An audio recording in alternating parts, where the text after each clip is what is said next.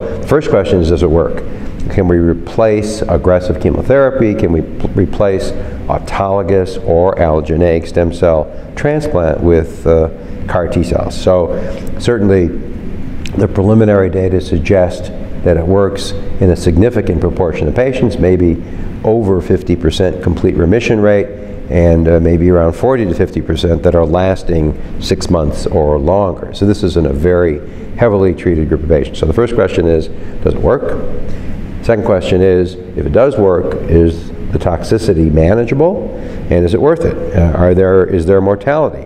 And we know that in the ALL study in children, one of the early ALL studies, which was closed, there were 4 fatal brain edema deaths that were related to the treatment. And there is neurologic toxicity and blood pressure issues that occur as a result of CAR T. So we have to learn how to manipulate the cells to make them safer, and what kind of pre-infusion lymphodepleting therapy we should give to sort of balance the rate of growth of the CAR T cells and the suppression of our own immune system. So that's got to be worked out. So does it work?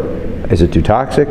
And then if we find that it works, great, and that it's not too toxic, then the big question is, what does it cost? And at the moment, and preliminary sort of rumors around, I think we're hearing that it's going to be somewhere between $400,000 and $600,000, probably legitimate.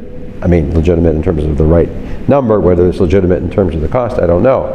And how are we going to afford this in our healthcare system? How are payers going to respond? Will the cost eventually go down? I think a lot of the initial costs are related to recouping some of the investment that's been made. We know that Gilead just bought Kite, which is one of the leaders in this, for $12 billion. There's certainly a partnership between Celgene and Juno.